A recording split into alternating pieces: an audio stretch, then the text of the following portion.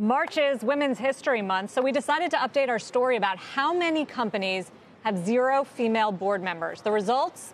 Still lousy. 216. That's how many companies have absolutely no women on their boards in the Russell 3000, according to Equilar. 7%. And that's actually progress. A year ago, that number was double. Now, we found many consumer companies that cater to female customers are among them. J&J Snack Foods, they make icy and slush puppies. LaCroix Parent National Beverage, all male boards, despite the fact that women drive 70 to 80% of consumer purchasing in households. Cryoport, a company that offers fertility services, popped out on our list. We reached out to all of these companies, by the way, and received mostly no response when we simply asked why. Turns out 13 consumer-facing companies have no female directors. Again, better than the 29 we found last year. On the bright side, some names that added a female board member since we called them out last year: Skechers, TripAdvisor added a few, Pilgrims.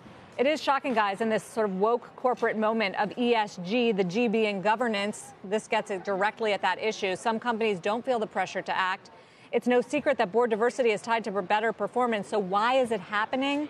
Well, one reason is we looked at a lot of these companies, and so many of them that have little or no female that have no female board members have little or no female executives. Alico, an agriculture business.